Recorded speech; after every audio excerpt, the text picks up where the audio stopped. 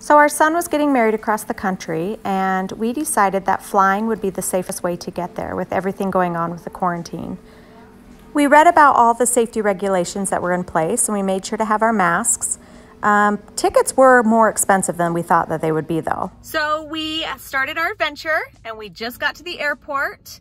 We were planning on parking in this economy parking lot that was going to be $8 a day, but it was closed. So then they told us to go to the long-term parking, and we are right by the airport. Like, we walk straight in, and we're still paying the cheaper rates.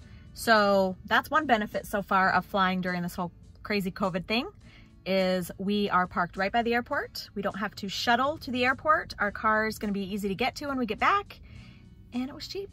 Yay. Also, Dad didn't sleep, so he looks like a zombie right now. He's very tired.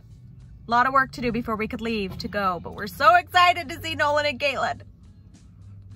Bye.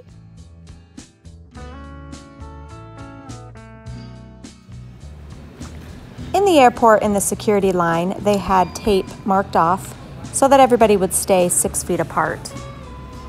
It was really crazy to see how empty the airport was. We're used to waiting in quite a long line to get through security, and we moved right along.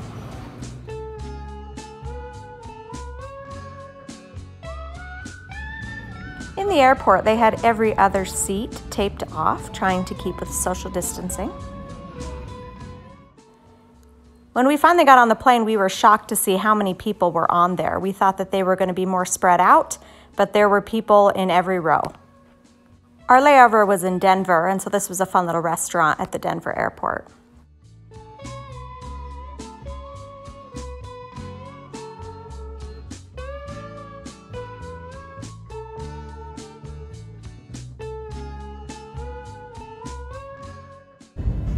Plane after plane just parked. So overall, flying wasn't too bad. We were surprised at how many people were on the planes, and we did have trouble with 3 out of the 4 of our flights with mechanical issues, and we're a little bit delayed. But other than that, we were super glad that we went.